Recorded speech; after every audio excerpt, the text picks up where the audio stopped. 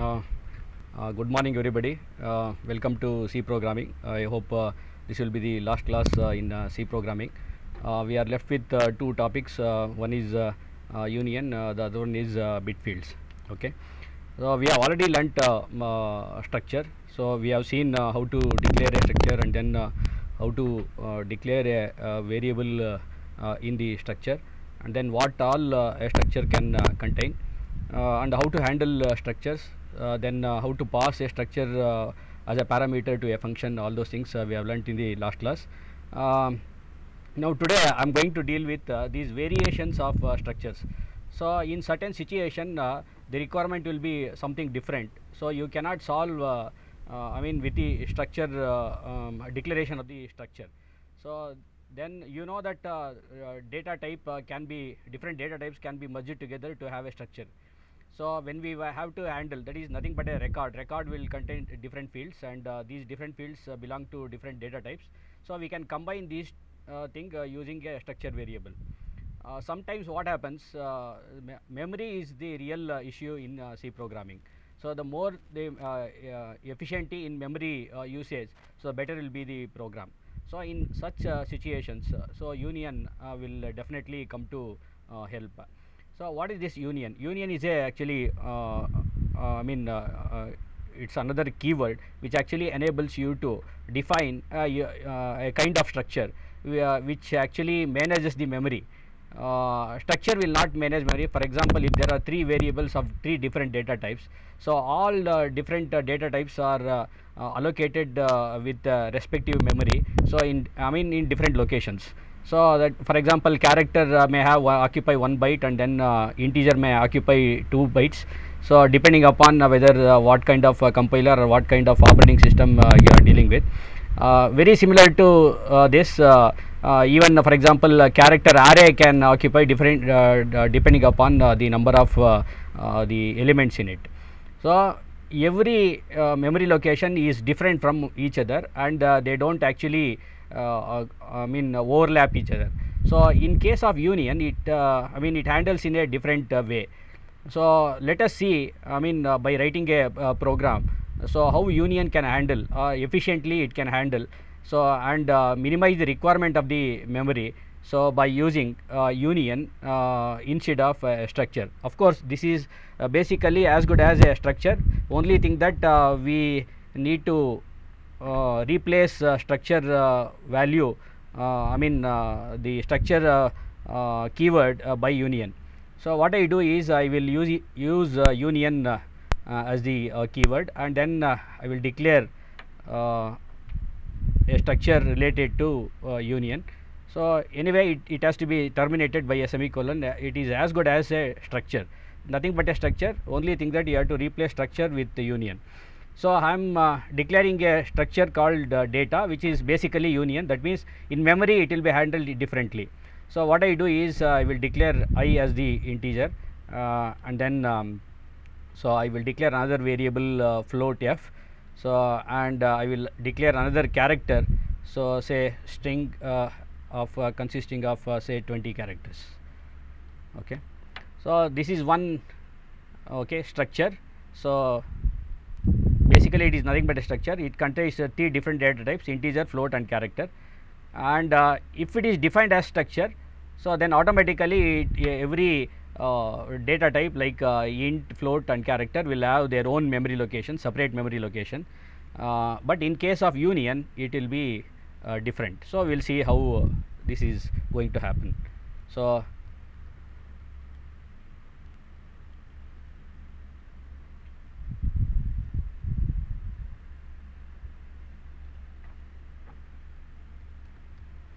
I can actually declare a variable called data, that is of structure data. The capital D data is starting with D, so indicate the structure type, and this is the variable. And then I can clear this screen. So let me see.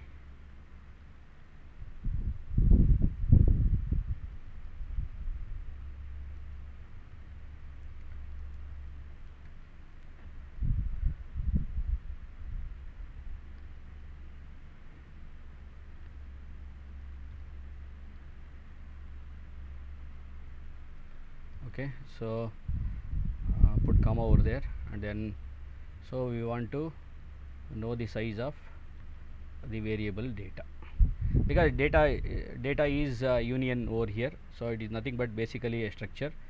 So a variant of structure, you can say a variant of structure.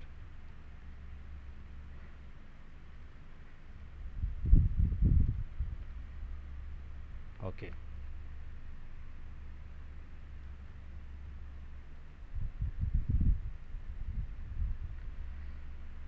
Let me save this, say u1. Let me compile this. So you see that there is no problem with this program. So I try to explain what is this program doing. So I am declaring here, so union data type as data, capital D T A T A, and then there are, which consists of this structure consists of actually 3 variables, integer, float, and character. So specified by I, F, and str. Character is having 20 characters. So if it is a structure, you know that if you try to find out if you declare any variable related to this kind of data structure, so automatically the memory allocated will be 20 bytes for character, and then integer will have 2, and then float will have 4. So that means 2 plus 4 plus 20. So it will be 26. But in case of when it is declared as union, so we will see what happens. So when I compile, it is okay. So when I run, memory occupied by the data, that is data variable, is 20. So what is happening here? So the 20 we can easily guess that it is the character variable, which is an array of 20. So that is the maximum size. So whatever it occupies, so automatically, for example, if you say str and remove this particular now character string, so that means string is a single character, so it occupies 1 byte. So now if you try to compile and see what happens, you see memory occupied by the data is 4. So that means so now what is happening? So it is maximum is floating data type that occupies for example, if I say integer array, so I change this integer array as 3. So that means 3 integer data type, automatically now it will be 6. So 2 into 3 is 6. So let me compile this and then and run. Now you can see that memory occupied by data is 6. So what do we understand by this? So that means union is a kind of handler. You can say that it can handle the memory so efficiently. So that means it is allocating, it is not wasting any data type, memory allocation. So it allocates the whatever the maximum size of the data that can occupy in the memory. So if it is float, it will allow float to be the memory location, and then integer, etc., etc. But one thing, so when it allocates, so you should also make room for storing the variable other data type. Like for example, if float occupies 4 bytes, so then what about the integer, what about the character? So here there is a trick. So the same memory location, it is like a memory box which is common for storing everything. So whatever that you want to store, so you can store one at a time. Suppose once you want to store only integer data type, you can store integer. Suppose you want to store float data type, so you can store only the floating point numbers, or you want to store only character, you can store only character. That means, so whatever you want to put, so depending upon what the maximum space you require, depending upon that it will allocate, but only at one time. So at any given point of time, only one data type can occupy this memory location. So in other words, you know that memory is always linear. So when it is linear, so that means all the data types will have the starting point as the same. So it will originate from the same memory location. That is why it could able to. So there is another trick over here. So if it is Intel processor, then the Intel is going to store the lower data type first. Lower byte and upper byte. Suppose if there are 2 bytes in the memory, so we know that there will be lower byte and the upper byte, and lower byte is always allocated first, and the upper byte will be allocated later. So this is called as little endian and big endian, the kind of architecture what we have with respect to CPU. Anyway, so that is not the topic over here. So we have to understand that only one data can occupy this memory when we declare a union kind of data structure. So what we do is we how to prove that it is going to occupy, I mean only one data type can occupy at one time given point of time, so in the memory. So that can be illustrated with another example. So what we do is we write another program. So we keep this integer same, and then float also same, and then string let it be having the 20 characters. And then what I do is I will try to allocate some value to it. So what is that? So for example, we know that data is the variable, so which is having a member called I. So I will allocate say value 10 to it, okay, and then I will access another variable union variable data, and the member is f, and then we say 220.5, so some value, some floating point value. And then what I do is I will so I need to use some library function over here. I am using string copy to copy something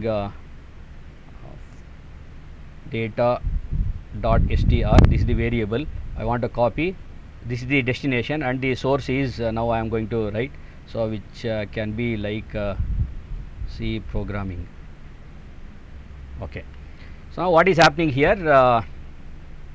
So I am assigning the values. So I is going to contain 10, and then float data is it will be 220.5, and then this is the string data type which contains C programming.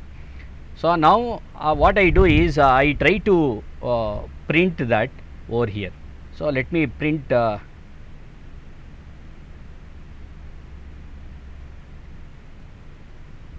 okay. So let me print. So what is available in a data, I mean member I, what it all contains. So it is a number, so it's a decimal number, so percentage %d, and then let me take to new line, then comma. So then data of, how to access the member, data of I. So I think this is okay. So now very similar to this, what I do is I will simply copy all these things, control KB, and then go to end, control KK. So these are all editing commands, so which you can use always. So the second one is the floating data type, so and it has to be f over here, and then instead of I it has to be f, correct. And then this will be a string, and I have to use percentages to print that, and then here also it should be str, okay. So then get ch, okay, return 0, everything is okay. Let me save this and then compile. Right,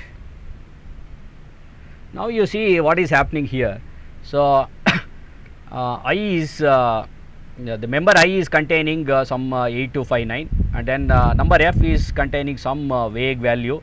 So and you can say these are all corrupted values, okay. So integer is also corrupted, and floating point is also corrupted. Only the final value, that is string value, C programming, whatever I have entered, so is okay with this. So what do you understand by this? If you look at, so as I said that the memory allocated so will be of 20 bytes which belongs to character, but it should also allocate other data type like integer and floating point to occupy the same memory. So there are three statements over here, so wherein I am assigning the value 10 to 20.5, and then C programming like this. So I am trying to allocate 10, which is initially an integer, so it occupies in the memory, and then so it will be the same memory location will be overwritten by another value which is of float value, so 220/5. So and then it will be overwritten by C programming. So finally, if you look at these data I and data f, that means the members do not exist in the memory, because as I said that at any given point of time only one data type can occupy the memory. So what is occupying here is only the final data type, that is the string data type, which is having a value called C programming. So that is why if you look at the output, so integer is corrupted and floating point is corrupted, only C programming, the last final value is occupying the memory. That is why we are getting the correct answer for that. So then how to handle, then what is the use of declaring all these different data types when it cannot handle? So it can handle only at a given point of time. So it means suppose if there is only one seat, so whoever comes, so in the order, so automatically will be given the place. Suppose if it is a hierarchy, or if it is the way we have to access those variables, so depending upon that, only one can occupy the chair if that is the case. So very similar to that, so here in the memory, so any data which is important, which we have to process, which we have to access and print or do something else, so can occupy the memory. That we have to decide, so when a variable has to be allowed to occupy the memory. So that means depending upon the sequence of operations, you have to put these values into the memory. Of course compiler will take care of that.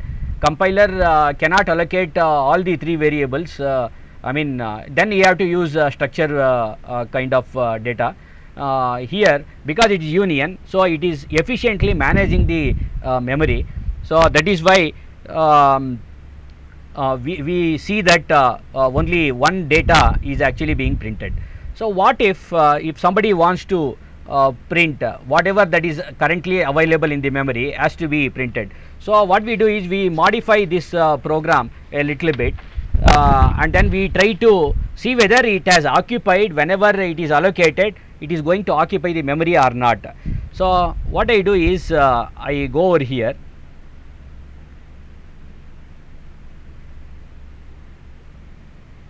I try to print as soon as it is being assigned. So that means after allocating, so I make a modification over here. So I assigned value 10 over here, and then what I do is I will print there and then and there. So that means this integer data type is existing in the memory, that is the value of 10. Okay. Similarly, as soon as I allocate 220.5, so immediately I have to print. So where is that? So that statement is done by this particular printf statement.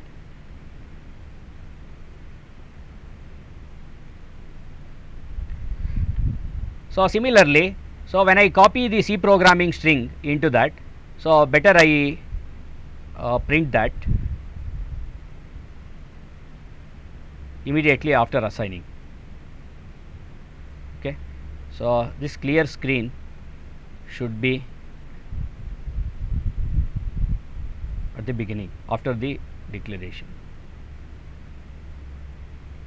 or even you can actually remove it anyway. So let me compile this, save this and then compile. Okay, there is no problem. You can see that now the output is what is expected of the program. So I is having 10, and then f is containing 220.5, and then string is nothing but C programming. So that means, so if you look at the program here, it is very clear in that sense. So data of I is having 10, immediately I am printing this data. So there is no problem at all. So that is why it was able to print I is equal to 10, and then here f is equal to 220.5. This memory is going to contain a floating point value. Immediately I am trying to print, so that is why it could able to print that also. Very similar to that, I am copying this C programming string into the member called .str. So I am trying to print the same, whatever there. So finally, which one is occupying? So it is the string value, that is C programming is occupying the current memory location, which is allocated and having 20 bytes in nature.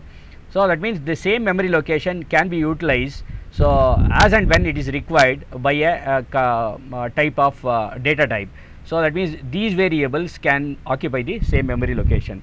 So that means it's an efficient management of the memory. So that is why, so union can be very handy in handling this kind of memory problem. So that is why, So it helps a lot in utilizing the better memory location, and your program whatever you write using union kind of data, so can definitely be efficient than other data structure. So this is one of the way of handling the structure variables. What if, for example, suppose if there is a situation, say the Boolean operation or the logical operations, suppose you want to make, say whether you want to fill in the blanks like in a form. Suppose if the person details are being entered, so and then the person is whether the male or female, like gender, and then whether married or unmarried, or bachelor or widowed, etc., etc. So these status can be indicated by one bit, a single bit. So then suppose if you declare it as a character, then there will be 8 bits. Suppose if it is 8 bits will not be used, as you know that. If it is declared as unsigned character, then all the 8 bits can be used, and what you are going to use is only one bit location. So that means any number. So 8 bits, for example 2 to the power of 7, 0 to 7, so can be stored in that. So then 2 to the power of 7 is 250, 128, and then 2 to the power of 8 is 150, 256. So that means these are the two unique values, up to which you can store the value. So that means the lot of memory bits are being wasted over here. So because you have to store only one value, say for example true or false, say 1 or 0. So false can be true, and then false if it is say 1, that means the flag value is 1, so then it becomes false. Then if the true variable is having 1, then it becomes true, like that. So it means these kind of bit values can be stored, but you are going to waste a lot of memory, so if properly not managed. So then how to manage these kind of bits? So then we know that software is always byte oriented, and the hardware is always bit oriented. Though it manipulates in terms of, it can store and it can retrieve in terms of bits, but the software like compiler or any other program can always handle these kind of values only in terms of bytes. It cannot handle bits. So then how to make software understand or to handle only bits? So then what we find another way, so is nothing but the bit fields. So what are these bit fields? So these can vary, these are variables with predefined width. For example, I want to utilize only one bit. So then n is equal to 1. So that means the width of the bit field is 1. So then it is 2 to the power of n minus 1. So how many values you can represent, or what is the maximum values you can represent, will be 2 to the power of n minus 1. So 2 to the power of n is 1, that means 2 minus 1 is 1. That means you can store either 1 or 0, anything like that. That means, so you can store only one value into it. The maximum value can be 1. Suppose if n is 2 or n is 3. So if n is 3, 2 to the power of 3, then 2 to the power of 3 is 8, minus 1 is 7. That means it can be 0 to 7. That means the maximum value it can contain is 7. But 0, 1, 2, 3, 4, 5, 6, 7, these are the values that you can store, and each value can represent something in real world. So this is how we can actually declare a variable with the predefined width. So these are called as bit fields. So we will see how to define this or declare this. So then I will tell you what is the the syntax for this. So we are actually dealing with what are called as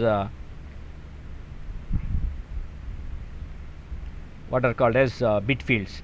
So these are called as bit. So bit field will have a syntax. What is the syntax? It is nothing but a variation of structure. So structure is the keyword. So and it will have a body and terminated by a semicolon. And what is that? It will have a type, data type. It can be integer, it can be character, it can be float, etc., etc. And then type the name of the variable, and then put a colon over here. It is not semicolon, it is a colon. And then so enter the width factor of that. So width can be 3, it can be any number. So it can be n. So this is the syntax of the bit field. So we'll see how to understand these kind of bit fields, and what we do is we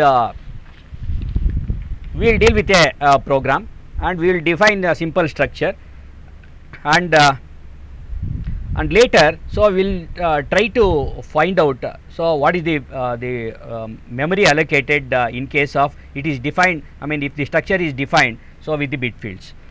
So what I do is I will simply declare, I will reconstruct the entire program now. So initially,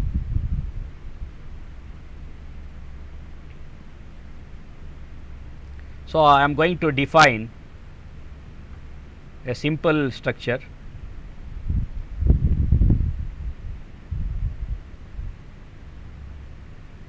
So this is going to be a simple structure. So what is the keyword? Keyword is structure. It will have a body. So let me define an unsigned, because I want to utilize unsigned int. So when you say int, there will be 2 bytes. So that means all 16 bits will be utilized. So you can say true is a variable. Similarly, I am going to declare unsigned another int and then say false. So with this, I am going to create a variable called status1. So this is one of the kind. Okay, I am declaring a structure over here. Now what I do is I will modify, I will copy and paste this the same declaration what I have done over here.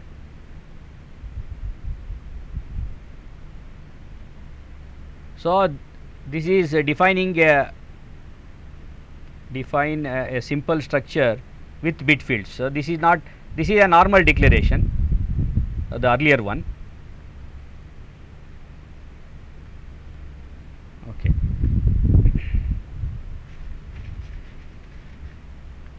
What I do is, you know that unsigned int is a data type, and this is the name of the, so I have to add something to it. So I have to put a colon over here and then specify the bit field, I mean the width of the bit field. So it's very similar to this. So that means it can contain, so the width of the bit field is 1 over here. So in both the cases.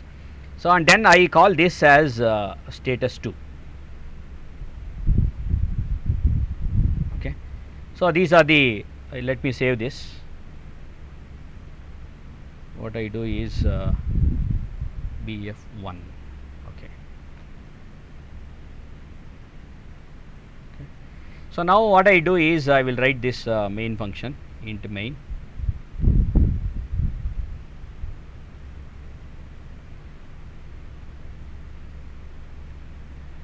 And there will be what is called as return statement, return 0. Prior to that, I will put a get ch. What all it should contain? Let me see. So what I do is I will initially clear the screen and then I try to print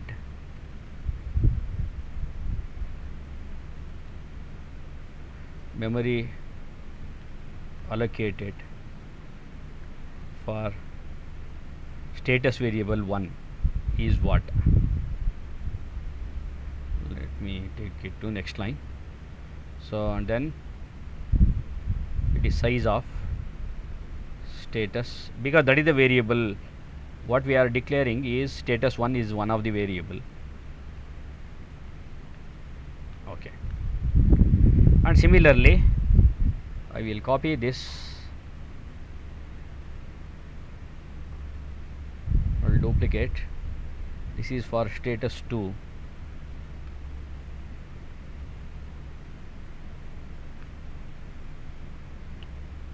Status2.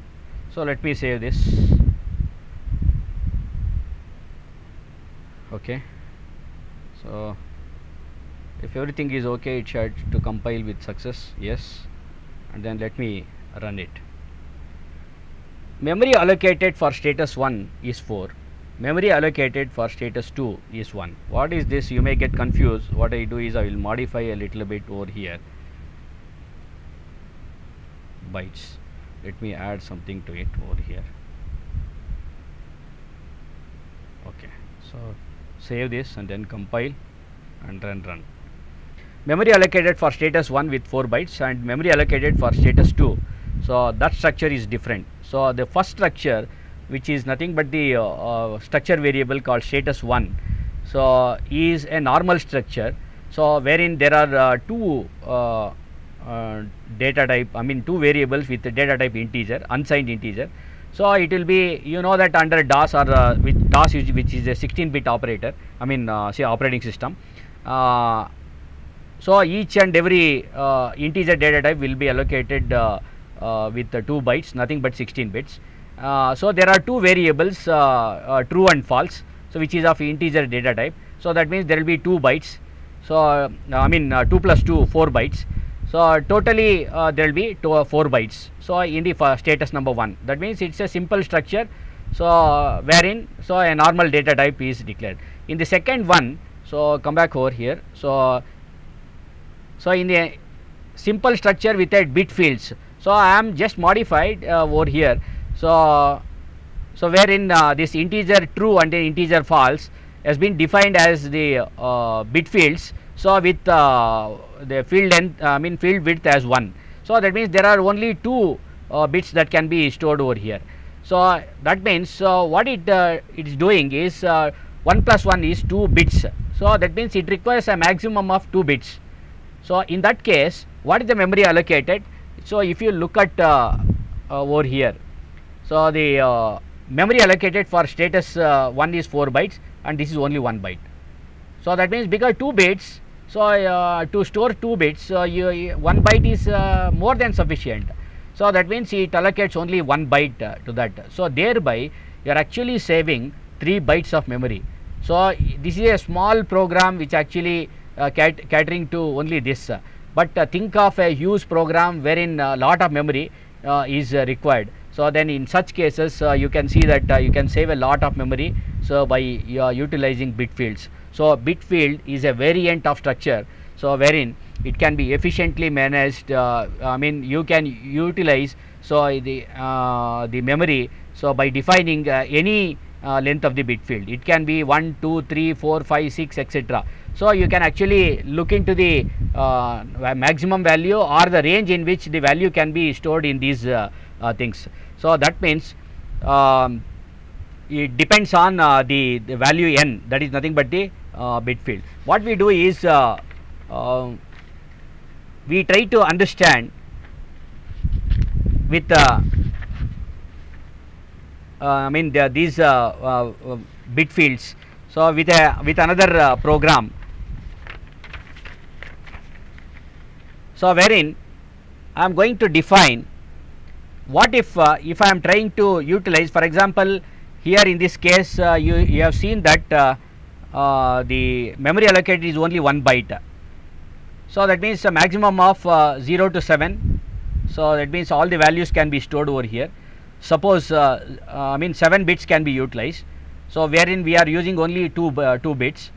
Suppose if the value is beyond these number of bits what we have allocated or the compiler has allocated.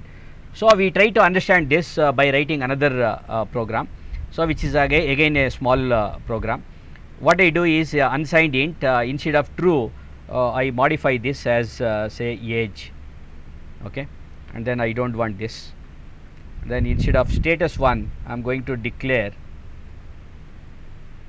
a variable called age with capital A, and then I don't want all these things. Come back to main. What I do is I will access the variable called age, because that is the age is the structure member, and then dot age is the member in that, so which is an integer data type. So I am trying to store only 4, the value 4.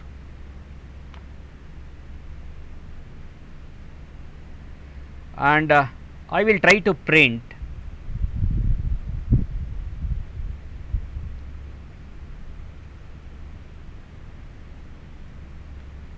the size of age percentage d. So always this will be in terms of bytes. What I do is size of, okay, yes. So size of age is 2 bytes. You see that because it is been declared as integer, so it allocates 2 bytes.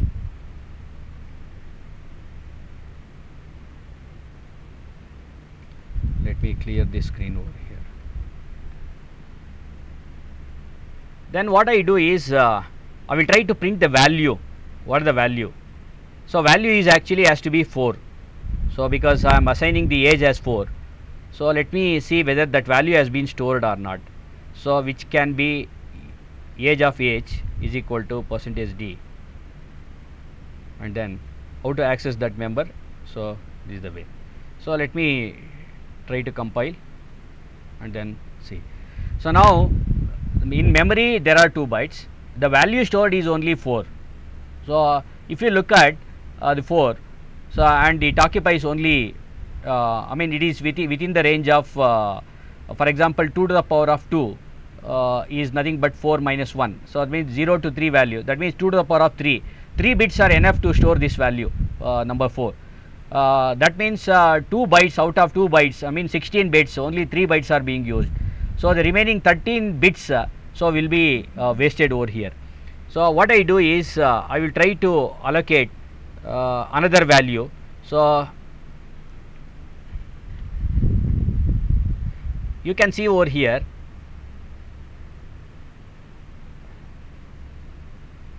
so I am going to define now a width factor, so as 3. Let me save this. So now the bit field width is 3. So let me compile and then run. You can see that when it is declared as bit field width 3 bits, so it is allocating 1 byte. That means always it can handle 1 byte, 2 byte, etc., etc. Memory will be allocated, but how many bits out of that you are going to utilize, so that we can actually restrict. We can utilize all the bits. So say if there are 8 bits, you can utilize all the 8 bits for storing different values. So that is the trick over here. So I am trying to put 4 into it. So out of 8 bits, only the 3 bits are being used. So now what I do is I am trying to allocate something different over here. Instead of 4, I am trying to put 7 over here. So then I will try to print the same thing over here, trying to print that value.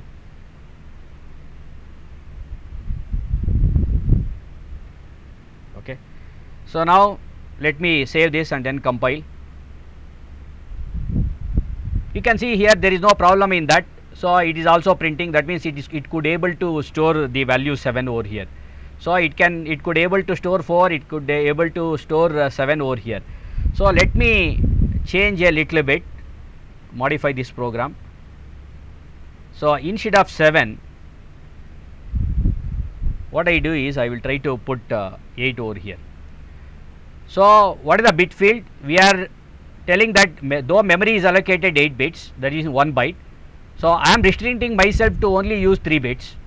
So 2 to the power of 3 is 8. 8 minus 1 is 7. That means the maximum value is 7. Which we have already shown you here in the previous earlier case, that age of age is equal to 7. I could able to store and print the same value over here. But now I am trying to go beyond that. So 2 to the power of 8. So 8 cannot be stored over here. See, let us see whether it can handle, because it could be stored only with using maximum of 4 bits. So 2 to the power of 4 is 16. And minus 1, so will be 15. So we will see what happens in this case. Compile this, then run. Now you can see that instead of 8, it is printing only 0. So that means it cannot handle. What it does, it will not give output. so it simply prints 0. So that means always we should remember, so how this bit field when we declare, so as a structure, so can handle only the bits allocated, it cannot go beyond that. So that is why we should know what is the range in which these values can be stored, and we should allocate only the values within that range. So if we allocate beyond that, automatically we cannot, compiler cannot handle. So that is why when we handle, but that is the best way to handle the memory, and we can drastically bring down the memory required for during the time of execution. There are of course some restrictions in bit fields. So like a bit field cannot be, an array of bit fields cannot be allowed, it is not allowed. So number 2 is cannot read the values of bit field through scanf. We cannot input, we can only assign like this. So age of age is equal to 8 or 7 or 4, etc., etc. We cannot read directly through a keyboard using a scanf statement. But what we can do is we can use another variable through scanf function, and then probably that value can be assigned to this particular value. So it can be over, we can solve that problem using another variable, but anyway that is going to be a waste of memory. So that is why normally we directly assign the value to the bit fields. So the address of the bit field cannot be taken, so it is not possible. Then the pointer cannot handle this bit field, but there is another possibility. Anyway, that is not under the purview of the syllabus. So if value is out of range, so we have seen that it is going to output 0 from over here. So that means I think by these few programs we could able to understand the bit field as well as union as well as structure. So along with that, I hope the functions and the string chapter which I taught will be very useful for you. What I suggest is always try to handle or try to learn every C program, only every concept of C program only by writing a program and trying to look into the memory, then how compiler can handle, whether it allocates memory or not. So all such things are a matter of concern. The practicality is very, very important. So that is why I suggest you the Turbo C is one of the basic compiler, and where you really learn C programming. So I think these are the few chapters which have been allocated for me. So and I have done my whatever that is possible from my side. So best I could able to present in front of you. So I hope this will be very useful in dealing with these kind of different chapters. What I suggest you is read every book that is available on C programming, and always try to be very practical, and what can I say, enjoy C programming, and only by doing so.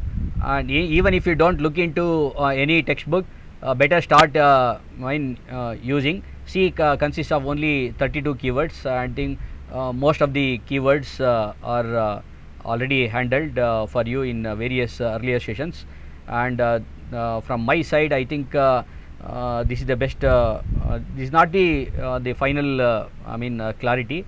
What I have done is put my best effort to clarify all the topics which are given to me. I think the time is already coming to an end, and anyway it is really funny, and I enjoyed every class of it. I hope you also have enjoyed the topics which I have taught, and hope it can trigger some of you to go directly and take courage in handling the C programming and writing your own programs and meddling with that. Whenever you get errors automatically, so you should not get frustrated, you should enjoy those errors and try to debug it. So and there are other lot of compilers like Eclipse or NetBeans when you go to higher level, definitely try to make use of those kind of compilers, and it is I think it is time up. It is goodbye from Mahadevaya over here, and thank you. Thank you one and all.